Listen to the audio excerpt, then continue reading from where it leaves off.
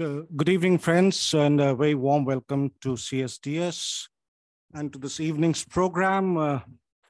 Our distinguished speaker today is Professor Prasenjit Duara, who's currently the Oscar Tang Family Distinguished Professor at the Department of History, Duke University.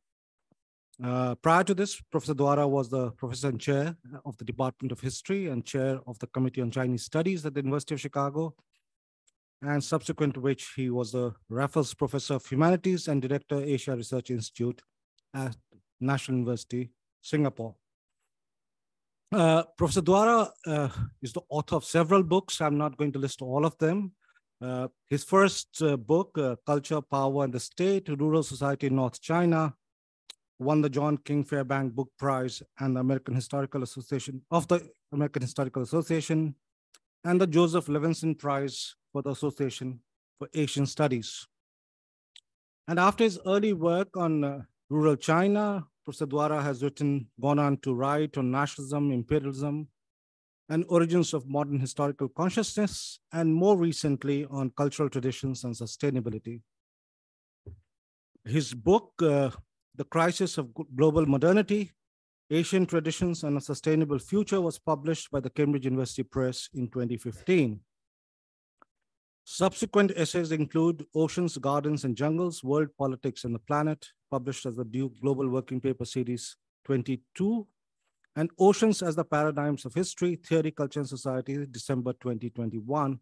And I'm informed that both of these are available as open access documents, or at least the latter one is.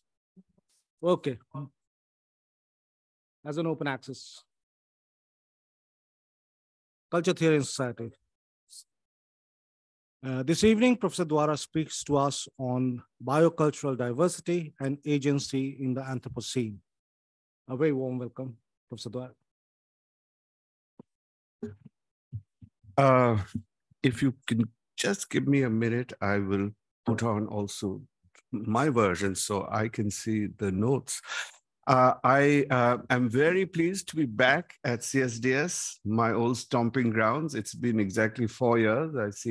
I'm glad to see all old friends around me, just a few new faces. Happy to see that there are some new faces. And I've been getting all your publicity of talks and so on. And the one thing I've noticed is that the Hindi program has really taken off, which is all to the good. And which is what I had also hoped for.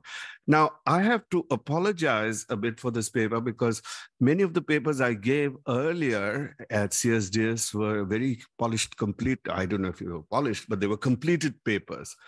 And this one is one I'm beginning. So rather than, apologize anymore for it, I will welcome your comments to enhance it and sort of get rid of the problematic aspects. So let's start the PowerPoint.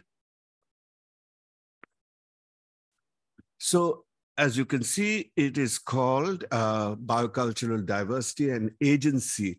Unfortunately, although the paper was supposed to be more about agency, I got sort of stuck in the biocultural diversity part and had a little bit about agency towards the end, because this is the part that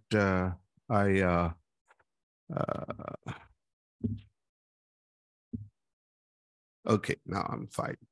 Okay, let's move to the next part, the next slide. Oh, now I don't have connection. That's okay, doesn't matter.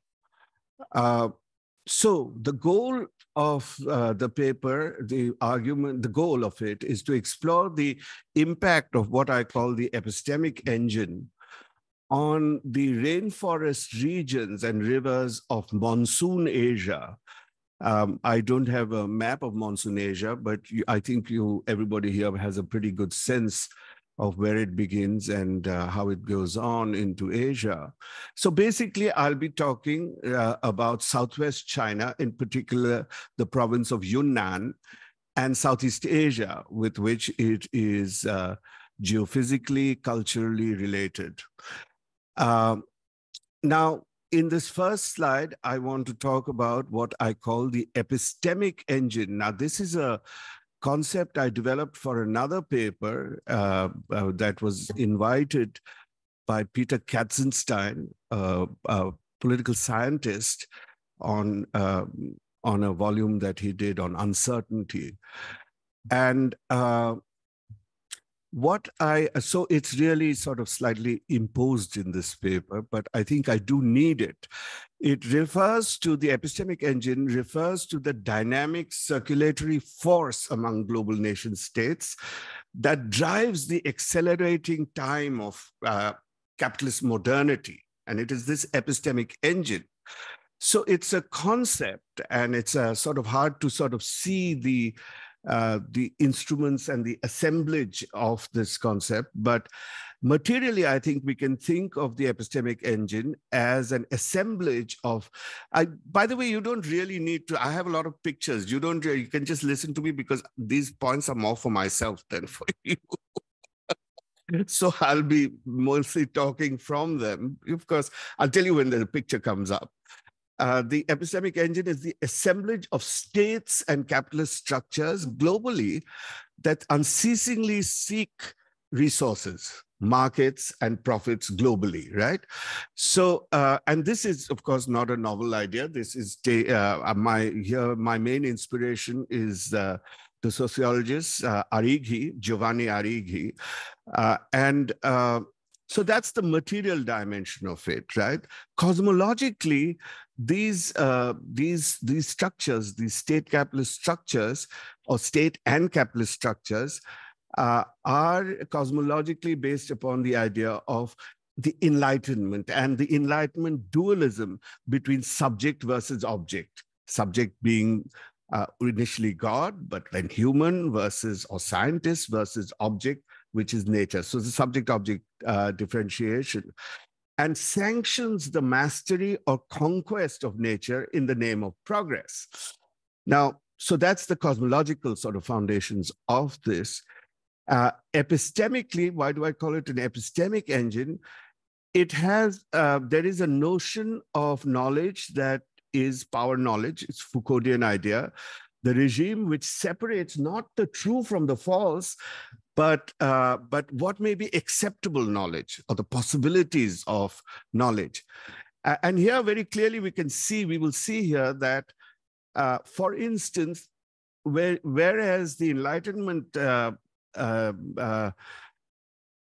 epistemology takes the idea of the human as central, the humanist version, when that is happening, we find that it's very hard to put nature at the center of this. So that's the sort of the conditions of possibility for nature until recently have not been possible in our whole epistemic system.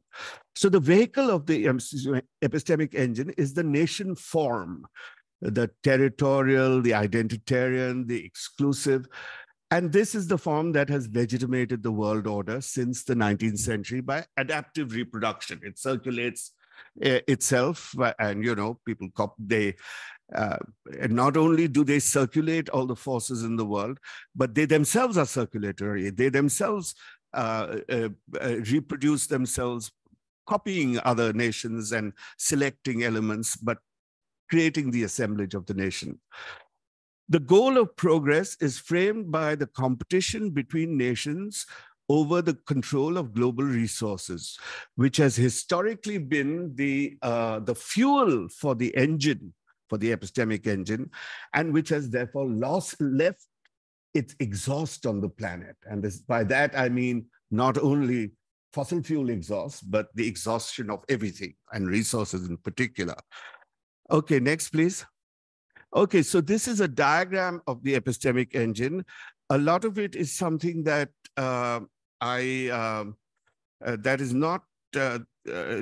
there's too much detail, as it were, for this paper. I don't know why I keep losing this. But the important thing for me is that we just focus on the left side. You see the Enlightenment enlightenment, what does it say? Cosmology becomes, I can't read it, it's such a long distance. Enlightenment cosmology is a foundational element. And below that, on the left-hand side, you can also see the hyperhumanist, which is a strange word that Peter Katzenstein used, but more than human cosmology, right? Including humans and others. And on the top, and then you see the epistemic engine and the nation-state system around it, and then which all influences the world order, which then influences the world politics. Now you have, on the top part, you have certain movements that come out of the Enlightenment cosmology, including civil society movements that may or may not be mediated through the epistemic engine, right? So some of them go directly into world politics, but they often also go through. Those that are not, for instance, are religious movements which do not necessarily regard the human-centric version as at the core. They may more think of it in terms of a transcendent being or something like that. And so, it is from their worldviews, which has a certain autonomy. Now, if you look at the bottom part, you see that the hyper-humanist category, cosmology, produces what I would call, what I didn't have time to develop. In fact, I can't change this thing at all. I don't know how, but I have to create a new engine for this paper. Includes indigenous movements as well as local communities and marginalia and so on in the world that influences not so much through the epistemic engine, more or less directly to the world politics, but can also be mediated through the epistemic engine, often for practical reasons. But practice can often be absorbed into an ideology or a cosmology, right? So there is that question as well. Can we move to the next? Okay, go on.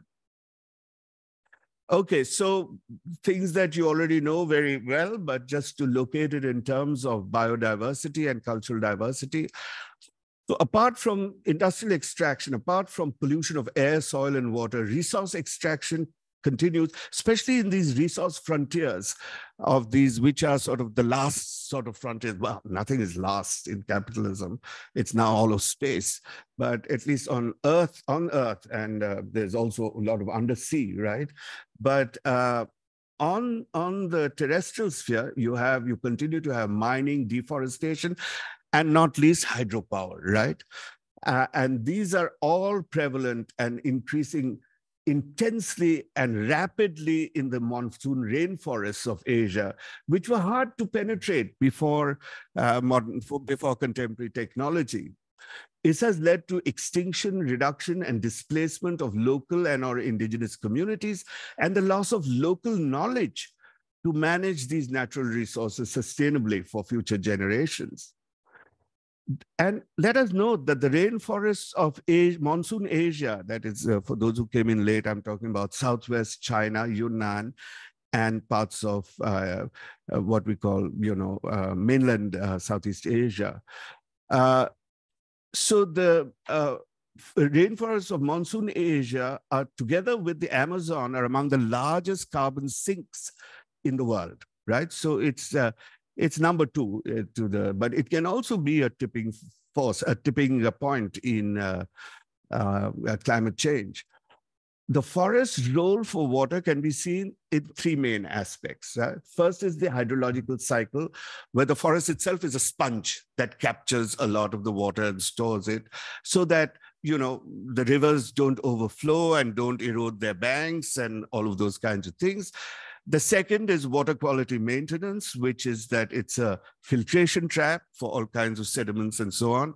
And third is that it reduces water-related hazards. So for instance, the Yellow River in China, the reason it's yellow is because all this less soil, LOESS, less soil, keeps falling into it, and it keeps getting deposited. But that's because there has been so much agriculture on this very unsuitable plateau, the Loess Plateau. And so as a result, the Yellow River became this river of sorrow in China. And now they have started planting all kinds of grasslands and trees and so on to stop this erosion and deforestation. So forests and rivers are best thought to be protected and defended by local or indigenous communities of eco people immediately dependent on these commons for their livelihood. And Gadgil writes very passionately about this, and he has lived among them as well. And they are also called by Daniel Conversi exemplary communities, right? So the UN Special Rapporteur on the Rights of Indigenous People, and who also happens to be a member of the steering committee of the Interfaith Rainforest Initiative, which is also a UN initiative, reports that mapping, these new kinds of geomapping and so on, satellite mapping, reveals that the most successful or best kept rainforests are in areas where the rights of indigenous people are respected. This shows that they are the best stewards of and custodians of the rainforest. Can we move to the next? So here is a general picture of the area that not the area that I'm talking about. There's also much further south that I'm going to be looking at in Vietnam and Cambodia. But you can see that the Himalayan plateau, Tibetan plateau, is the source of rivers, which is the livelihood where 2 billion people rely on these rivers that originate in the Tibetan plateau. Glacial melting, river diversions, and dam building are endangering the sources of livelihood of hundreds of millions. Intergovernmental cooperation is imperative to address these problems. And we'll see that a lot of the problems come from boundary controls, and it generates much. I also want to show you the right-hand map, which is a map of Yunnan and parts of Southeast Asia. You see 2 particular rivers, which I will talk about. Actually, I'm talking less about the Salween than I'm talking about the Mekong. But here you see certain 2 important things. You don't see the many maps, many dams on the Mekong, but you see several dam proposals that were made in the early 2000s on the Salween River. And but the second thing I want you to note is that green shaded area. The civil society in that period in China between 2000 and 2012, which was the period of the height of civil society activism, especially environmental civil society activism in Yunnan and the rest of China, as well as in Southeast Asia, came together and forced or imposed on the UNESCO to declare these regions the Eastern Himalayan protected regions, right? This happened, I think, in 2003 or 4. In fact, Wen Jiabao, the Chinese prime minister, who's a geologist, said, okay, I'm giving up on dams here for the time being. And the moment he left office in 2012 or 2013, Xi Jinping comes into power, and, they have been restarted. Not all 13 of them, but 7 of them have been restarted. So we don't know what's going on. Next, please. We do know what's going on, but we don't know the details. So I just want to talk a little bit of the Chinese part of this. There is a long and ironic history of human-environmental relationship in China. Mark Elvin, the famous sinologist, he has an essay entitled 3,000 Years of Unsustainable Growth. Now, if you think of it, this is an ironic title, right? If it's unsustainable, then how is it growth for 3,000 years? And people talk about, he himself doesn't explain, but people talk about it in different kinds of ways. And I think it's possible to see that despite China being a land of catastrophic famines, as is India, the land had been sustained for 400 million people right up to the end of the 19th century, right? So they were doing something right, even though large numbers of them were being killed before were taken by famine and warfare and so on. But the 19th and 20th century history of China is one of environmental degradation. There's no question, both because of population and because of new technologies. But I'm not interested in talking about that part of China. I'm interested in the many pockets of protected forests and waters that have even survived in China, such as China's sacred mountains. China has a whole set of sacred mountains, like Mount Tai or Mount Huangshan or something, or around Buddhist monasteries and Taoist temples and so on. You have groves, and many villages across a wide belt in South China conserve what I call feng shui forests. Now, some of you may have heard what feng shui is, literally wind and water. It's considered a whole superstitious system of geolocation in relation to spirit forces and qi. But qi being, the ether that goes around the world, the universe.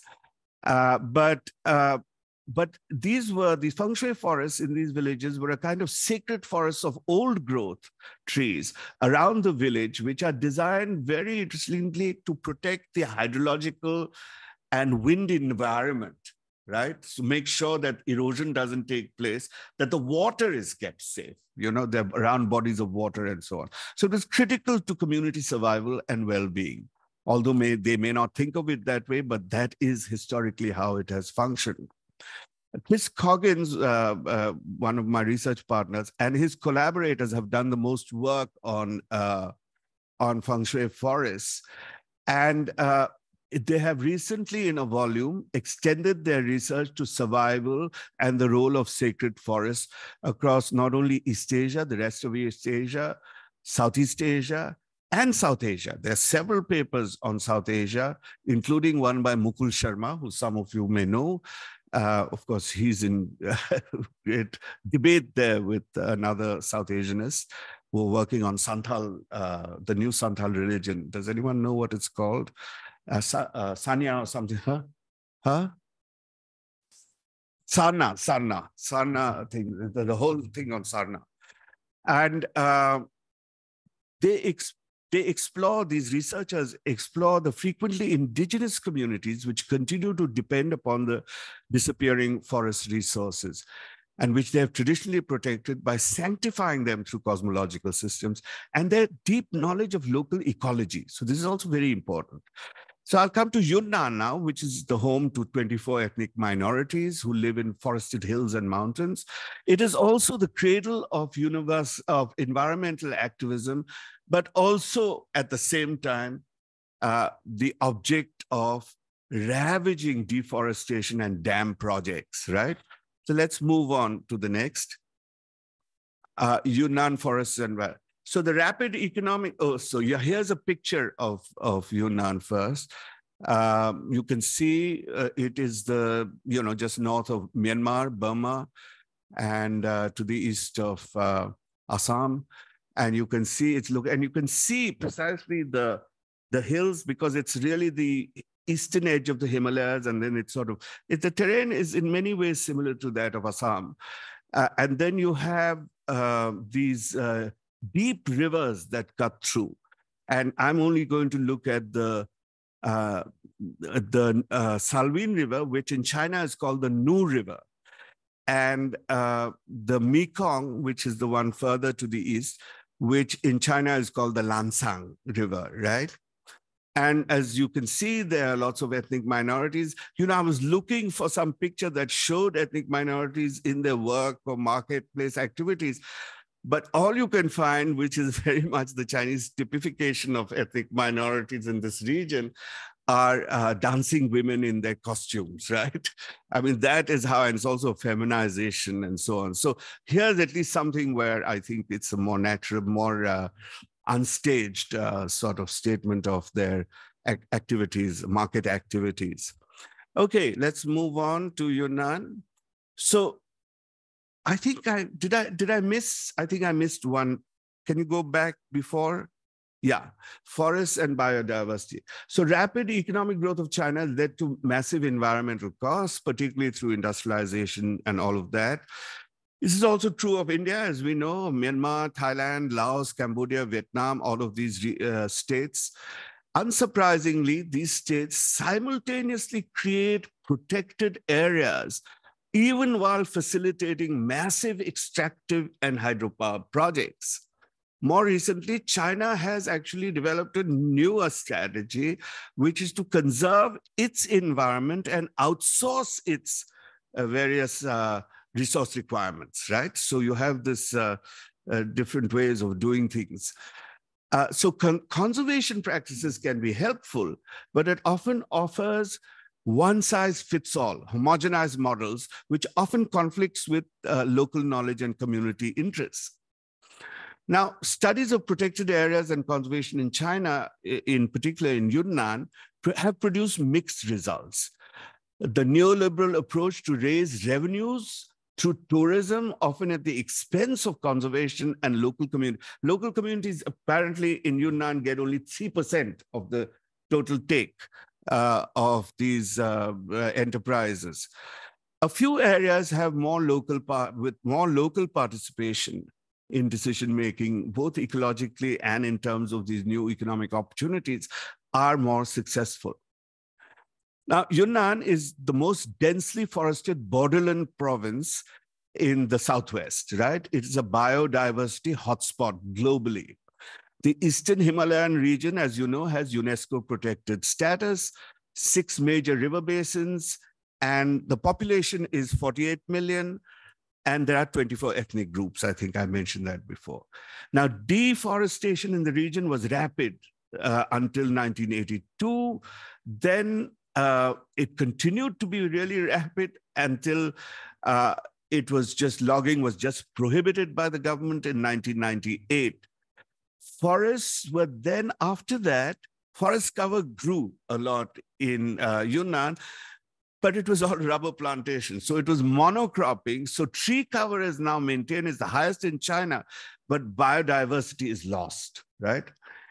So yeah, and then next. So Yunnan rivers and dams. In 2022, there were 6 large hydropower stations on China's upper Mekong, that is in the Mekong, Lancang part. A dozen more are planned, although 13 dams on the New River, or the Salween, were opposed and rescinded, as we said. 7 dams have been planned on it, even though 4 geologists have written that this is a very fragile geological zone. Meanwhile, Chinese hydropower companies and Southeast Asia state agencies have planned dozens of other dams downstream on both rivers. Electricity for urban consumers and industry is the main interest of these. Habitation degradation and biodiversity loss in both aquatic and terrestrial ecosystems have occurred. Dam impoundment, reservoir creation has changed sediment regimes and chemical and biophysical qualities of water. Flooding large areas of land have affected forests, shrubs, the loss of migratory species, introduced invasive species.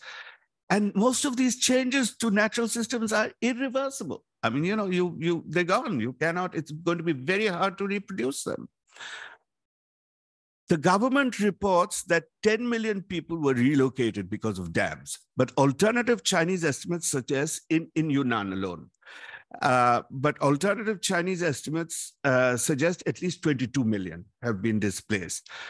And compensation has been low and does not include, you know, there are so many life creating measures in your environment that you don't recognize until you lose it. For instance, your embodied wealth, which is your natural skills in a certain ecology, or your particular job skills in a certain ecology, or relational wealth, right? The whole community, you're sort of separated from that. So all of these things happen. And minorities often need to find new occupations that they lost in grazing and forest lands and so on. Move on. Okay, here is a picture of the 2 rivers beginning in the Tibetan Plateau, the Salween and the Mekong, coming down, and this is a very recent 2022 to the right, 2022 picture. The left has both Salween and Mekong, the right has only Mekong, and these are different dams that have been proposed or are already constructed. A lot of the orange ones are already constructed, red and orange. And there are hundreds, more than 100 at least, a lot of them on the tributaries of the Mekong, all along here, right? Okay, let's move on. Now, I want to talk about, can you also just show the next slide and then come back? We'll come back. This is just to give you an idea. I want to talk about the Avatar, which is the movie Avatar. This about the key people in the Prelang forests of Cambodia. I visited them also once. Prelang in Khmer refers to our forest, is the largest lowland rainforest in mainland Southeast Asia. It is to the east of Phnom Penh, and it's vital to it has a wildlife reserve, a new one, 2016, and is vital to the livelihood of the indigenous key people. There has been massive illegal logging of their forests from more than 20, 30 years, which led to regular protests by the key. They used to show up. They were closely connected to the Buddhist monks. They would show up in the large military square of Phnom Penh and demonstrate there on most weekends. But they didn't get much attention. They were there regularly, you know, like protesters.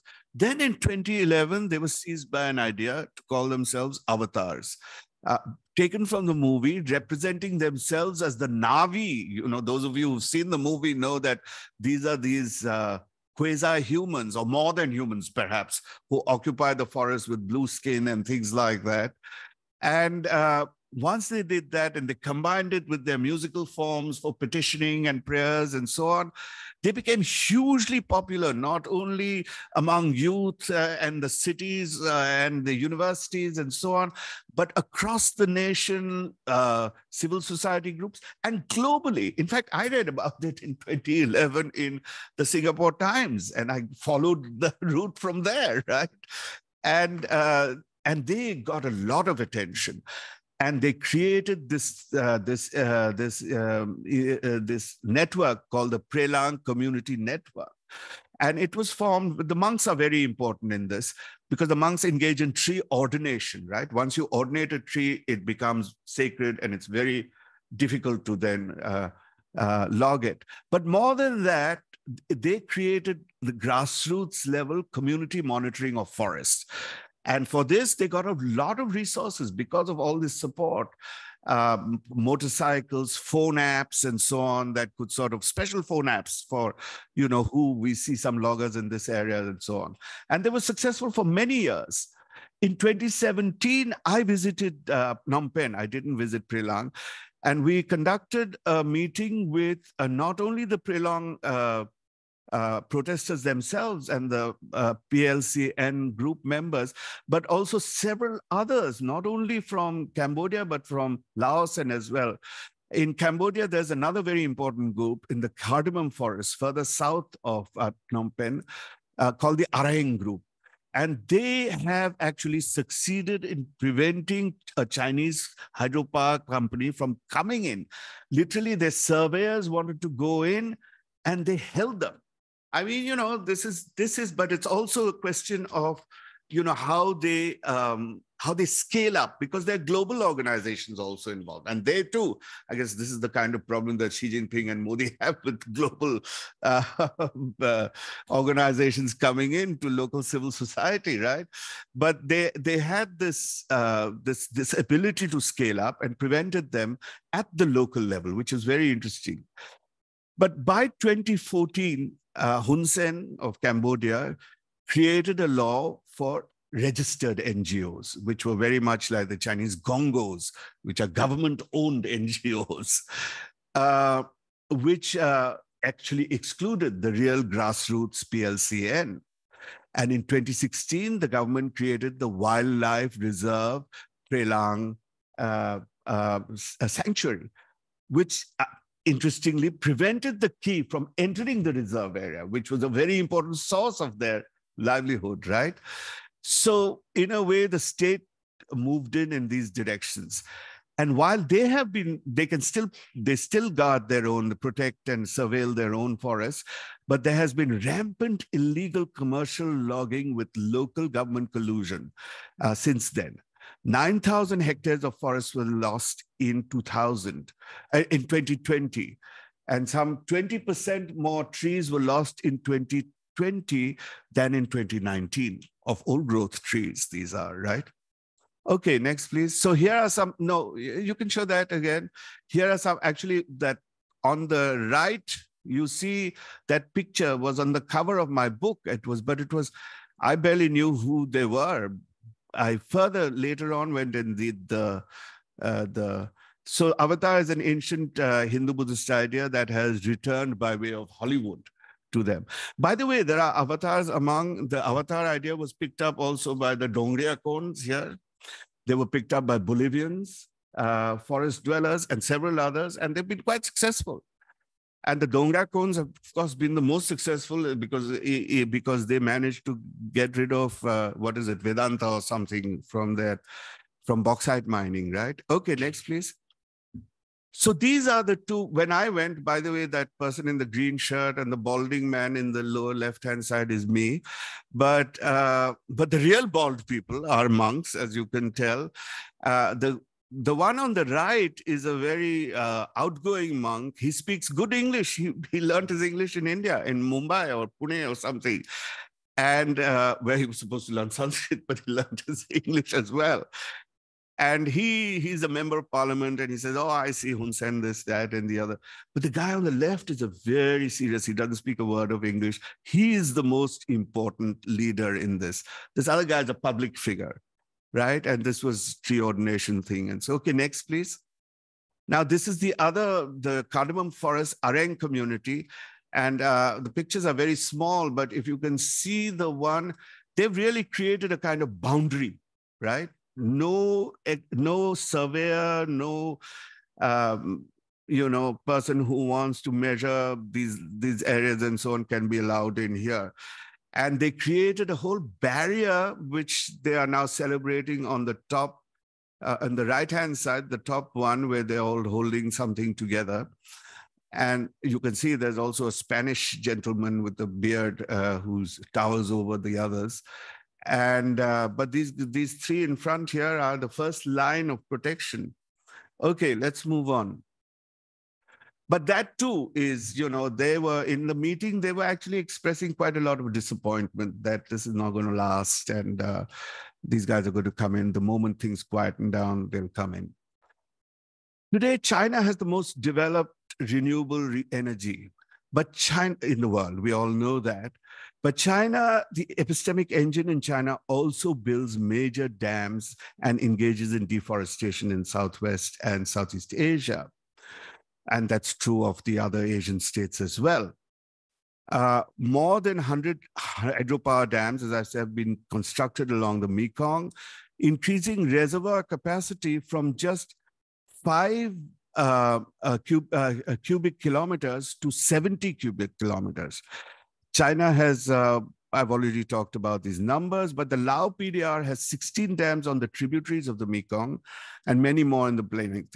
Chinese multinational hydropower companies such as Huaneng, Three Gorges Corporation, SDIC. If you think Western multinational corporations are big, you should see these guys. SDIC is the biggest state-owned Chinese corporation. It has a whole empire under it. These companies are often involved with local governments in building dams. Also, there are also other Asian and multinational companies involved in that. The potential profits and debt servicing to international financial companies, these are the things that drive to make the financial rate of return on power output the most important priority among all others in the construction of dams. And here we may see the imperatives of the epistemic engine, right? Okay, we have to get at least a 17% return on every unit of output kind of thing. And so that is the dominant. Can we go on? The river as seen by the epistemic engine.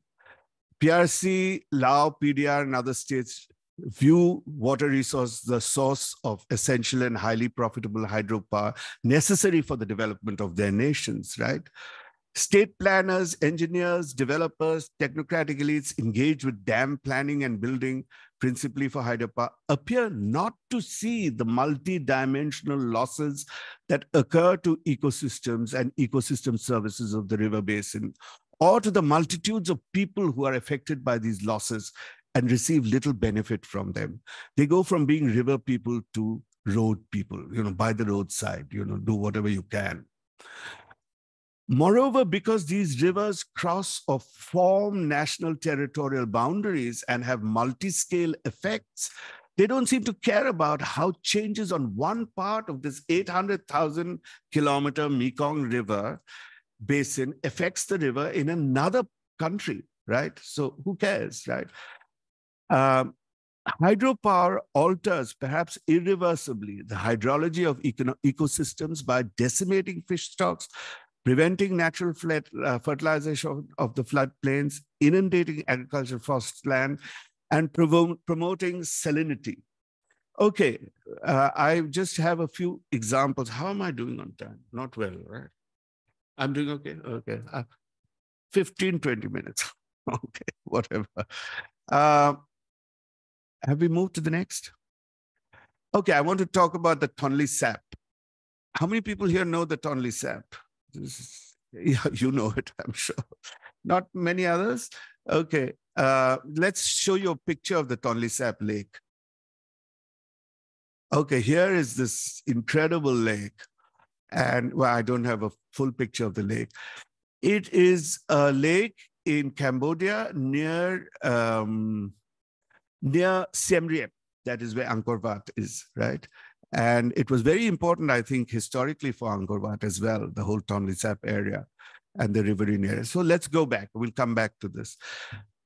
It is the largest freshwater lake in Southeast Asia and connected to the Mekong by the Tonle Sap River before the former forms the delta and enters the sea in Vietnam. So this river is going between these countries, forming the boundaries of these countries, but also going in two ways often.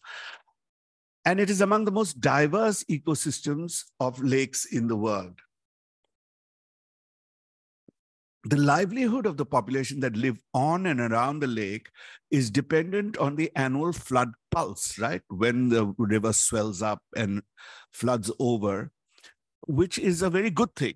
If you are prepared for it. That in turn is dependent on waters of the Mekong that backwash into the lake in the rainy season. So in a way, you see what is happening is that can we just go back to the first map, to the last map? Actually, you can't see, it's in the top right-hand side. You can see the long blue line coming down. And it comes down to the delta, which you can't really see. It's a very active delta because it's totally been urbanized or agriculturalized. But you can see that this river also goes back towards the Tonle Sap Lake, which is that deeper blue further into Cambodia. So there's a backwash that goes in and fills up. And this is how the Mekong then regulates itself. It is really the backwater. But this backwater has, we can go back to the text. So the livelihood of the population on this, dependent on the flood pulse, is really very important for the ecology of the whole region. Tonle Sap Lake rises by as much as 26 feet during the rainy season and then subsides when it starts to drain again. An event that Cambodians mark with a 3-day festival of boat races and fireworks. It's like the end of a season, because they've collected their harvest. It's like their bihu or whatever we call it, right? And in 2019, the mark was 10 feet below normal of what it should be. That's how much all this dam building and sand mining and so on is affecting this. Meanwhile, the fertile Mekong Delta in Vietnam, which supports 17 million people, is itself in really imminent danger of subsiding and becoming part of the sea because of the blockage of the flow of sediment and organic materials due to dam building and sand mining on the Mekong River further upstream. So this is, it took 7,000 years of sedimentation all the way down Mekong to create this delta region and make it one of the most fertile regions in the world. It was probably like Bengal before the 19th century and the Ganges Delta and so on. And then within 70 years, the subsidence started. And it is said that certainly by the beginning of the next century, if not by 2050, much of this will be under seawater. In fact, there's a very interesting Vietnamese film that I haven't seen made as an underwater film where everybody's having tea and so on underwater, just as a kind of parody. So what they have to see is the whole ocean, the whole river has to be seen in a whole basin kind of system. Shall we go to the next slide? So I want you to, the picture. Yeah. The two maps out there on the top right, what you see on the right is all the sort of the agricultural and the sort of occupations on the delta region. On the left, although you cannot see it very clearly, the deep blue refers to areas that are already under the sea level, less than 0 meters from sea level, right? And there are two spots you can see on the top end there. And the rest, the light bluish kind is, 2 to 3 meters above. This has been subsiding very rapidly. Meanwhile, you see on the Tonle Sap how people have adapted to the levels, of and the kind of bounty that they have when the flood pulse arrives. You will just put a thing around a certain part and you can catch all the fish you want, right? So next slide, please. Now, I'm not going to I don't have much time, but this is just to talk about civil society activism on the Mekong, transnational, all these Cambodia, Vietnam, Thailand, Myanmar even, and less Laos.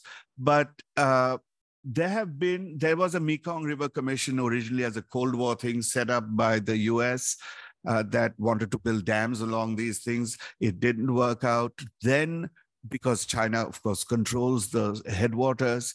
Then you had ASEAN develop, which developed because it's a modern regional thing, it has very advanced rules, at least on the paper, for all kinds of environmental governance and civil society role and things like that. So by the 2000s, you had 200 civil society groups and others from the Mekong and other countries who launched a scathing critique of the Mekong River Commission. And then you had, in 2008, the Mekong mainstream dams, people's voices across borders, that really took a very active role. It's probably around the same time as the Narmada, and these people have connections with each other as well, right? Although I don't know specifically about Narmada and Mekong, but there are connections. So these civil society groups have been increasingly pressing the Mekong Commission to adhere to the more inclusive and sustainable priorities and procedures of the World Commission of Dams that was adumbrated around the year 2000. It's for smaller dams, much smaller dams, and better governed and inclusive and all those kinds of rules. And that World Commission on Dams was actually put together by a collection of civil society groups from Spain, from India, the Narmada people, and a few other Latin American countries. They pushed for it and got these regulations. I don't know if they're being followed. But behind the Mekong River Commission is, of course, always the powerful role of the Chinese corporates and their Asian partners, and state power, together with local state elites, who are, of course, much more interested in hydropower for electricity, profits, and so on. Okay.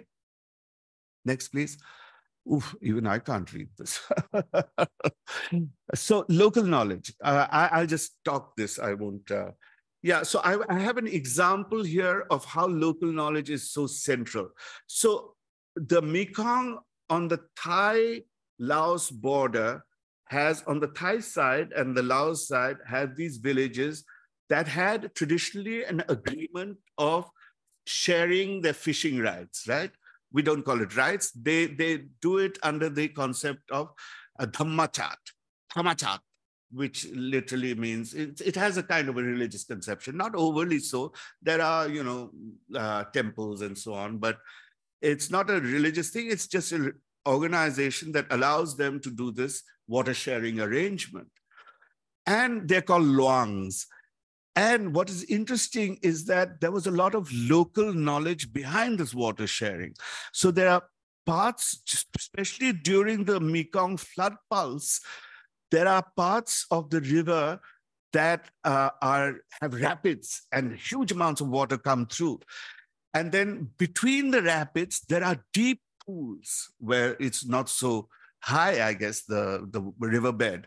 They're deep pools, and in these deep pools, the fish spawn, especially during the pulse.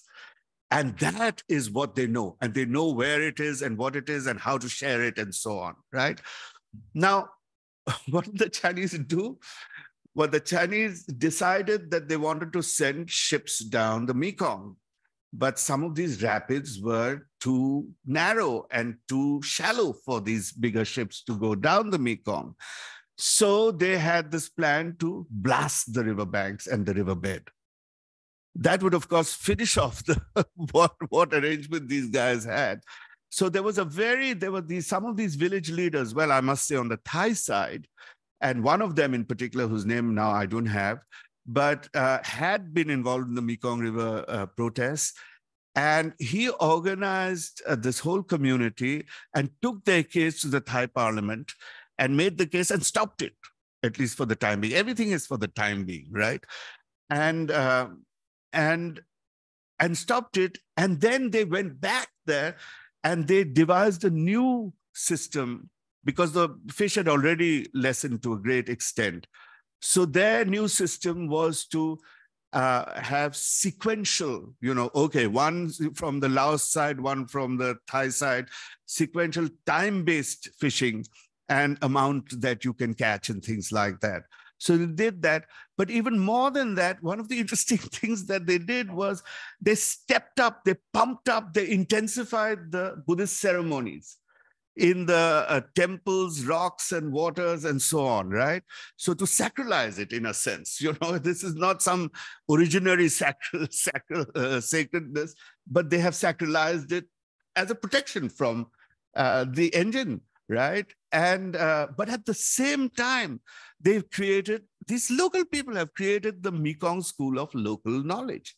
There you go, where they have actually recorded fish species from traditional ecological knowledge with measurements, habitats, spawning seasons, etc. And they have specimens and pictures and so on. And they have this whole thing out there. So these are all they have realized the power of local knowledge and local community to protect their case, at least for the time being, as I said. Can we go on? So discussion, the last 2-3 slides. As in the Prelang and more generally, the Mekong resistant cases, there are two notable points. The first is that biodiversity is closely related to cultural diversity through local knowledge, right? Second, while historically cosmological nations and, did I say nations? I don't know what notions and experimental practices had sustained the commons of these marginal communities, they are clearly not sufficient to resist the epistemic engine of capitalist nationalism.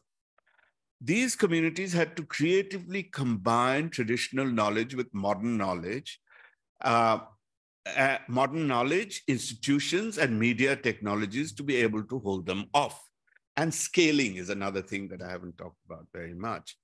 Indeed, the best chance for biocultural diversity is the vital role of these people, right?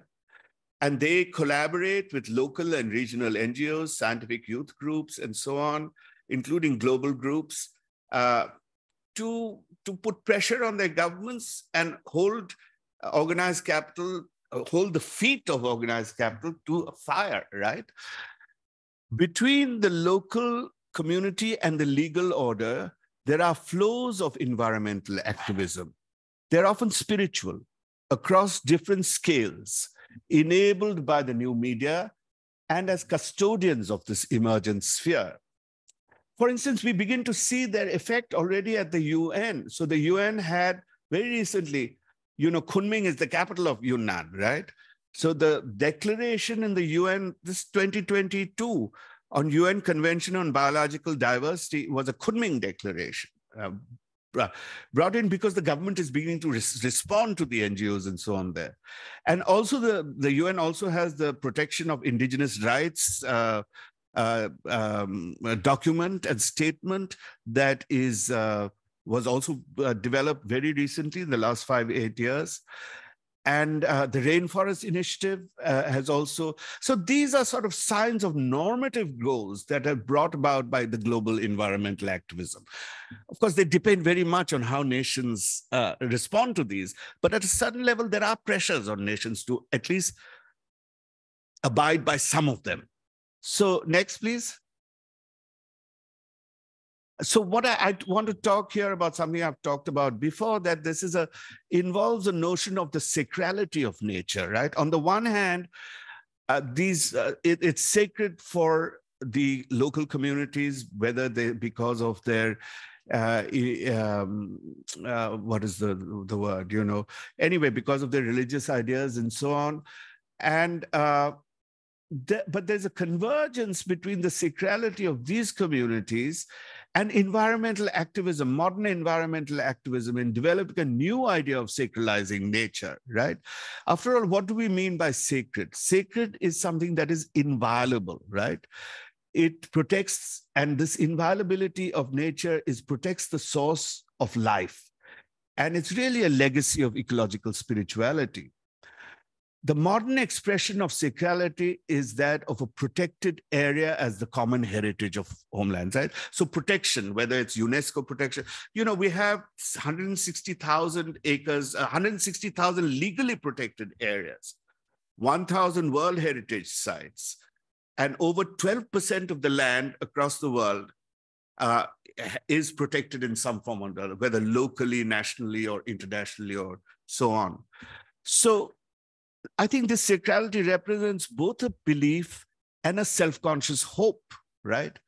And as I've said, they do recognize sacred sites across Asia, New Zealand, Latin America, North America, and so on, right? You have, even in India, I think the Ganga has been declared, has its own rights at any rate. But this is a complex debate, even when what does it mean to have rights? And so can we have the last slide, please? Oh God, it's still not the last. Issue agency. What does agency mean here? On the one hand, some people would say that imposing this idea, these modern ideas of sacrality and rights and so on, is a kind of an epistemic violence, right? I think it's Ashish who first used the word. Didn't you, Ashish? Epistemic violence. He's busy doing other things. But anyway, is it epistemic violence of one system on another? Historically, but I think that historically communities always adapted to their changed environment with the available cultural and political resources. Of course, there is a core element of it that is being violated. But there are many contradictions between modern conservation agencies and local communities. Local communities do not have the exclusive concept of environment or nature, the elements of knowledge and practice that are pertinent to modern environmentalism or conservation. Their ideas come in a package with a variety of beliefs that are sort of not acceptable. They're considered superstitious or so on, right? But nonetheless, there's a core pertinence, right, in how they think of and in that can be the hinge that locks the two together. In this context, the two sides have to adapt to one another so that the pertinence conserves interests of the local community embedded in modern conservation programs. Finally, I go back to I go back to this map and this diagram rather, and I want to show that if you look at both the left side, there are in fact many of the civil society groups, which are there on the top there, really come from an Enlightenment cosmology, right? They emerge from there, and they seek to intervene politically and so on. And on the bottom side, which should have environmental movements and indigenous movements and so on, come from a non-Enlightenment cosmology and seek to influence both world politics and the world order through their own activism. But in both cases, they also go through the mediation of the epistemic engine. They can also. And so what I want to say is the Enlightenment episteme, they go into the Enlightenment episteme also in order to go beyond it, to place the centrality of nature in the global agenda. So I'll leave it at that. And sorry for speaking so long. Well, thank you very much for this very complex is a little too complex, I think. Yeah. Reading of how sacredness, local communities, and modern conservation are adapting to each other. They're not just separate. I mean, there are lots of problems also. But so what we'll do is, it's about 5:30. We can spend about half an hour taking questions and comments. Be brief. I have a few comments that I'll come towards the end. But thank you very much for a wonderful paper. Thank you. So can I invite people who are online can write in their questions in the Q&A or the chat box, whatever is there. And those in the room can begin a conversation. You need a mic because there are people who are online. And I need some paper. You need some paper? Yeah. I have pen. I have got pen.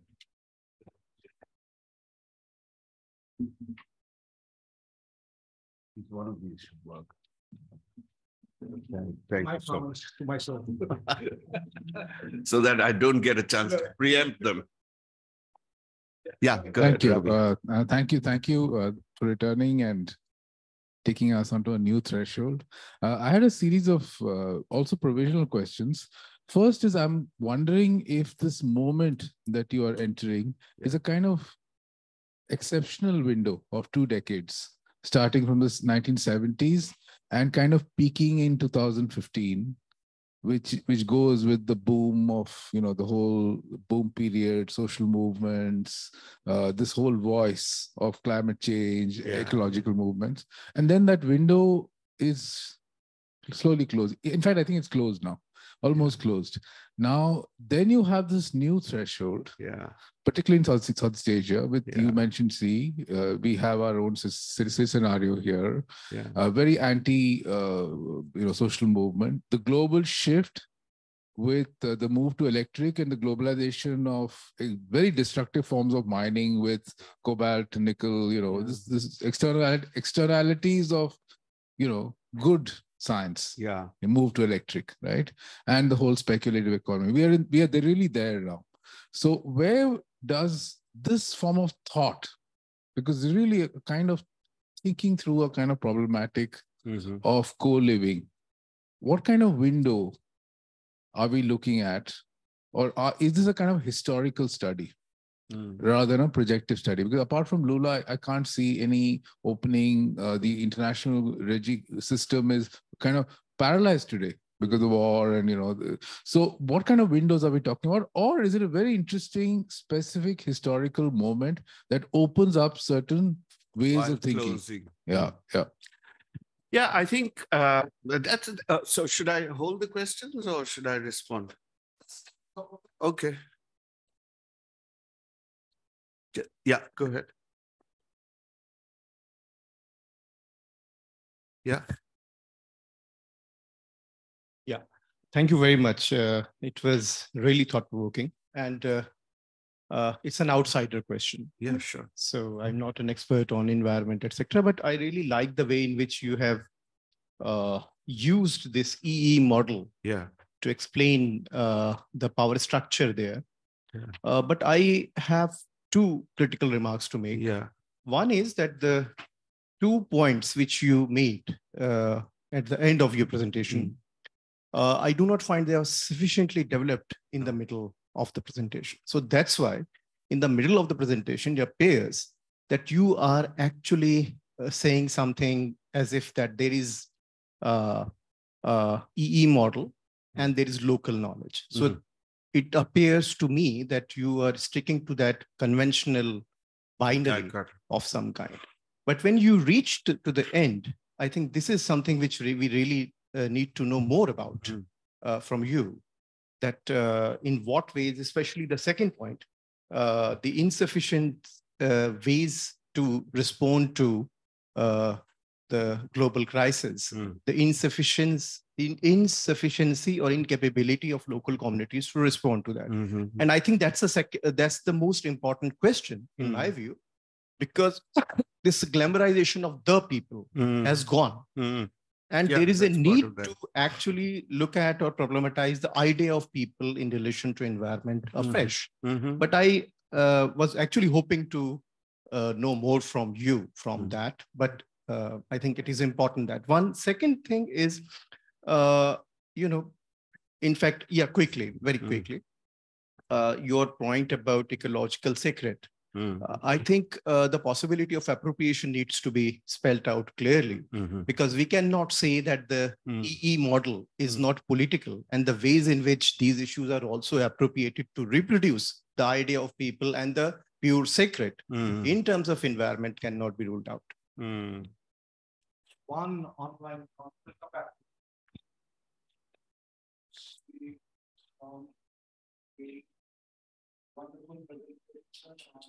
Ravi who? Sharan from JDE, pursuing MPhil and PhD and Ajay and from Dalit environment. Okay. So the question to you is, your understanding of agency is homogenized. Why do you have to see that vulnerability is being imposed on locals? Did you find any support to modernity or progress by the locals in Southeast and West Asia? Yeah. Okay, and then one comment, and then we'll have respond. Yeah. We can sure. Yeah, please go ahead. Yeah. Thank you. I'm sorry, what is your name? Dhananjay. Dhananjay. One would be, what could be the critique of communitarian notion of environmentalism in this specific region? The communitarian? Notion of environmentalism, critique of it. And do you also see hierarchy in the notion of agency? I mean, feudal and non-feudal in this way. And would you like to make difference between modernity and modernization, the capitalist accumulation in the context of Southeast Asia? That's There are 5 questions, I think. Well, you start with the next one. Okay, fine. Why don't you just go ahead and give her the thing? Yeah. Homogeneity of movements of the local communities, which you talked about. They appear somehow, the community appears homogenized and sort of unchanging. So I would just wondering what are the kind of, and within them, I mean, there must be tensions and conflicts, because there would be, some taking a different position and, so. Yeah, well, these are all difficult questions, and all questions that would probably take 2 or 3 books to answer, right?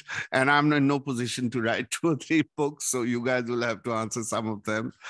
The first one from Ravi, social movements decline. Yes, I think you're right. What kind of moment is this? And, how can we really project the future?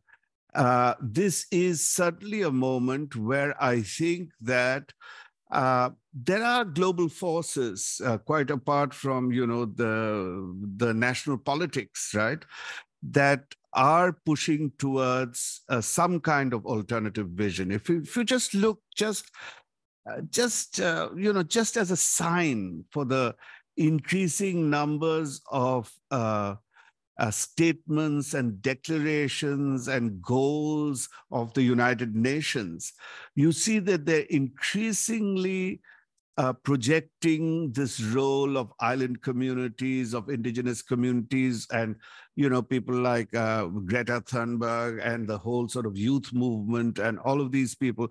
Social movements are not entirely gone, but they do have a different kind of focus, right? And it's a very urgent focus on getting as pressure groups, right? This is the other thing that is happening. These are not entirely revolutionary. These are revolutionary in a different sense, in that they are proposing a different model of life, right? Of living. But it's not about progress necessarily. It's not about some utopian goal. It's about survival in some ways.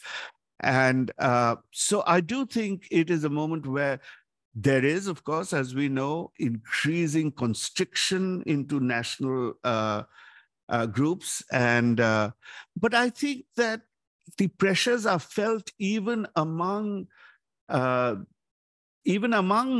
these nationalist organizations. There is both resource nationalism, which is what we are seeing here, but there's also nationalists or the nation state green nationalism, right? They say they want to argue that we're greener than others. And how this happens, this is certainly the case with China. China has a whole model of ecological civilization, right? And this has been going on for 15, 20 years. It's a top-down model. So it's very good at producing renewable energies and so on, but not very good at biodiversity or empowering local communities to do this. In fact, people have called it not authoritarian environmentalism, but environmental authoritarianism. So through environment, it becomes more, through its environmental policy, it becomes more authoritarian. So that's one kind of lens to also see this new moment, right? And probably they're doing the similar kinds of things in weak ways in places like India and so on as well, right? And this is, I mean, it's Hindu environmentalism, if there is very much going on, right? So it would seem that the terms have changed, but politics and environment can coexist within certain frames. And this could also be linked to the last question of Chitra and Dhananjay, that, of course, then if this is what is happening, then certain groups of society get favored over others. You know, I don't know how a Dalit environmental, Mukul Sharma has this whole debate with, what is her name? Radhika Borde. Does anyone know the name? You know? Yeah, Borde? No, it's Borde. Bodia? Anyway, she also works on Sarna. She works on the Sarna movement and so on among the Santals. So, and you know, she very much thinks that it's a women's movement and so on. But Mukul Sharma, of course, shows how you have Santals and Dalits in opposition to each other about this. So you have tensions among the subalterns as well, you know, on these kinds of things. So of course there is a role for that, but what do you want to focus on at the moment, right? And your question may link to this kind of environmental authoritarianism can in fact pick on certain groups, right? And privilege them or not, right? And there have been, and Mukul Sharma has done a lot of work on Dalit environmentalism and not only the exclusion, but also the things that they have done, I think. It's very important work. And so that's one set of issues, if I may answer both together. The other is local knowledge, environment. How the environment model can be, how it can appropriate the notion of the sacred, right? Yes, I think that's always the possibility. So, and especially if you have, you know, this arrow that first goes directly from civil society to environment versus the epistemic engine, that is precisely in the epistemic engine that the NGO gets co-opted, right?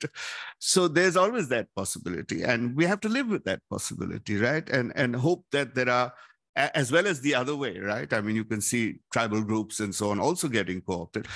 But for the bulk of the people, their livelihood is at stake. For these marginal communities, their livelihood is at stake, right? So I think you will have forces that go in and try to push it. I don't know. I think the end result will certainly not be a wholly alternative, non-humanist order. But there will be, what I wanted to say actually, that these NGO people, they are humanists. They're not necessarily more than human or incorporative of all that. The human survival is very central to them. But what they do is, by sacralizing nature, they compartmentalize. They create a compartment within the epistemic engine. And I don't know whether this compartment can be enlarged or some kind of tipping point takes place where, it flows over. But so in a way, somebody was asking, is it a normative or a descriptive? It is essentially descriptive, but can we ever not be normative, right? Can we ever not expect and hope that certain directions will go? So I think I'll say that. Is that there was a last Ravi Kiran support for, it's also about appropriation and hierarchy, right? Yeah. Okay, Ananya?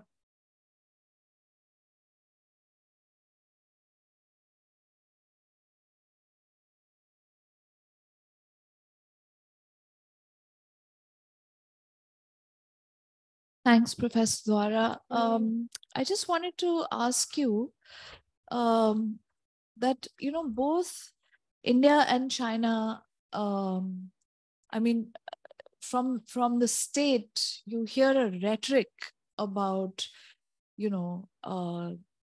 both civilizations being green, etc., and having, tradition of ecological knowledge and harmony between humans and nature, etc., etc. But the reality in both countries is quite the opposite. I mean, absolutely devastating developmentalism combined with political repression, equally, I would say, despite democracy, at least in one of those two countries. So, although maybe in India we started out with better prospects for civil society, non-governmental and people's movements, social justice movements for environmental protection and resistance and dissent of an environmental kind. I mean, today I don't think that these movements have, much better prospects here than they might have in a completely repressive country like China. And at the same time, because there are, the world's two largest populations in these two countries, and we also are neighbors with so many other very populous countries, the impacts of, our dam building and our pollution, etc., are absolutely catastrophic for this entire part of Asia.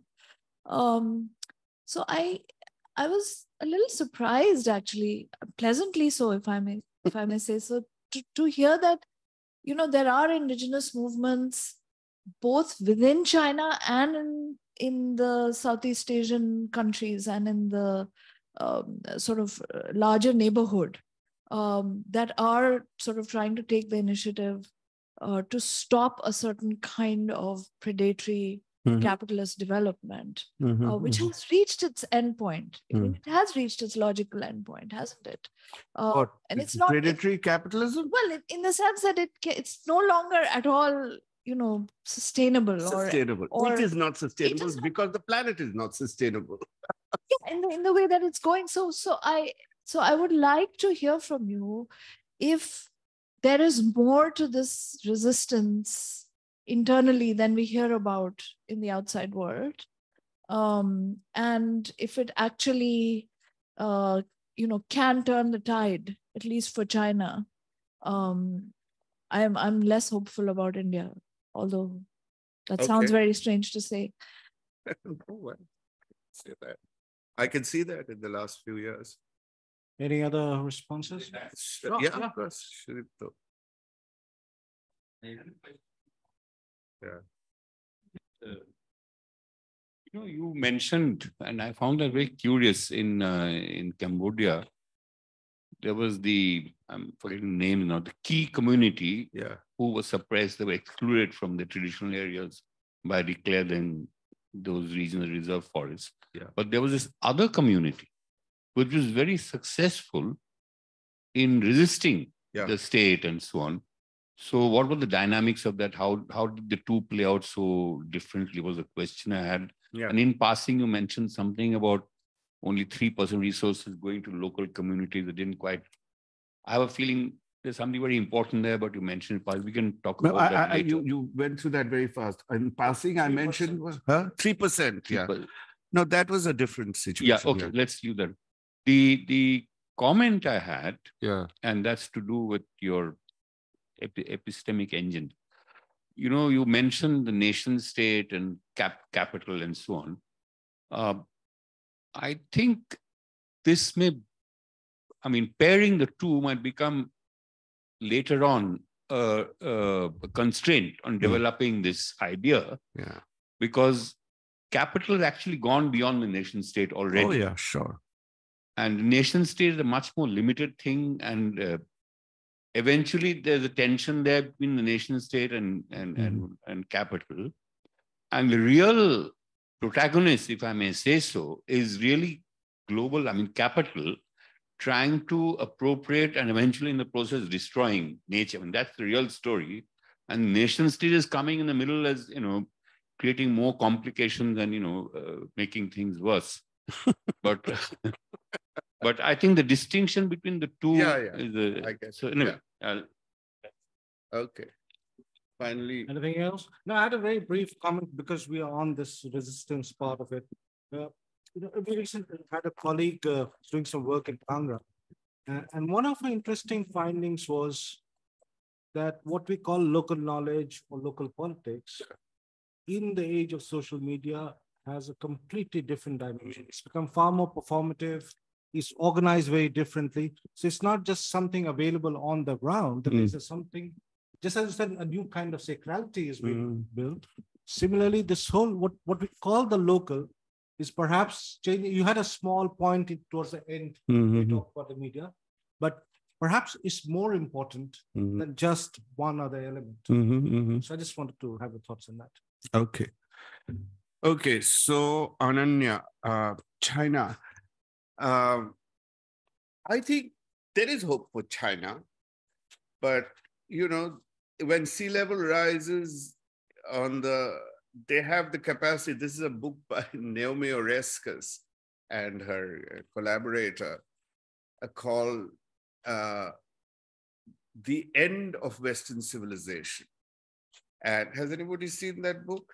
No, she wrote it specially and I used it with my undergraduates. They hated it because, it was so alarmist. But what she argues is that it's kind of a strange, not historical fiction, it's real history because it uses a lot of real materials, Amitav, I think, would like that. From history. But it's writing it as if it was written by Chinese historians writing 300 years from now about the end of Western civilization. And the long and short of it is that the Chinese, with their system, were able to move the populations inland, whereas in the Western civilization just disintegrated. It didn't die or anything, but it's lost its power and its influence and everything, and they were just caught in a mess. So that was her story. And the undergraduates hated it. A lot of them hated it because they were just alarmist and what are you saying and so on. But I kept trying to tell them that, look, what she is saying is that unless you get your system in order, unless democracy becomes less about plutocracy and all of this stuff, you're going to lose all your democratic institutions. You'll have to, because you'll have to become a China-like kind of thing. So it's a warning that, take this seriously, get the institutions in order and so on. They didn't buy that somehow. I don't know, but they still hated it. But then, so what I want to say is that there is the sense that China will ride over, among the Chinese as well, there's a sign that this is all Western decline kind of idea, and it's the West that will decline and so on. And we have a system that can manage things, and we can ride this over. Now, whether or not that is true, of course, is left for anyone to see. But certainly I would talk about your points, Ananya, more in terms of different systems, right? Of how authoritarian system. Of course, here you're having an authoritarian system that is not doing very much on the Chinese side. I think they certainly want to model it on China, but with the Indian characteristics of, shall we say, Hindu characteristics, right? Rate of growth. So that's I think one of the things. And but there are, I mean, in China there was a huge period, not a huge period, a window from, as I said, the mid-90s till 2012 or 13, when it was known as the green public sphere. And all of this, especially in Yunnan, where you have minorities and links with a lot of Southeast Asian communities, you did have movements. I mean, let's be clear. These are also local movements. They're about the local communities. They're not necessarily thinking in terms, but they know what the problem is, right? Who is causing the problem? That's the interesting thing, that they know, and at least their leaders. But you know, NGOs also have their own problems, so and their own hierarchies as well. In fact, among the key in Cambodia, they said after a while, you know, all these students would come in and they would be very helpful. They would help us with botanical knowledge, you know, scientific botanical knowledge, this, that, and the other. And they were great for a while. And then he found that these student groups were always fighting with each other and so on. And so they told them, you get out, you know, we'll handle our own thing, right? So in a sense, there are all kinds of problems and tensions. Nothing is going to go away on that side. I was just looking at the whole question of how do people respond to these issues of the loss of biocultural diversity is what I'm really looking at. So Shudipto's question on Key versus the Areng. You know, I think the Key was also successful. They have also been successful. I mean, you know, there has been this enclosure, but they've been successful ever since the movie came out, right? 2010 or 2011, they've been very successful, and they've garnered a lot of support. And these have been efforts to sort of close off, and logging has been happening in the reserve itself. The Areng, it was a special event, I think around 2015 or something, when the Chinese prospectors or surveyors had come around before, and they knew what they were up to. They wanted to flood a whole valley.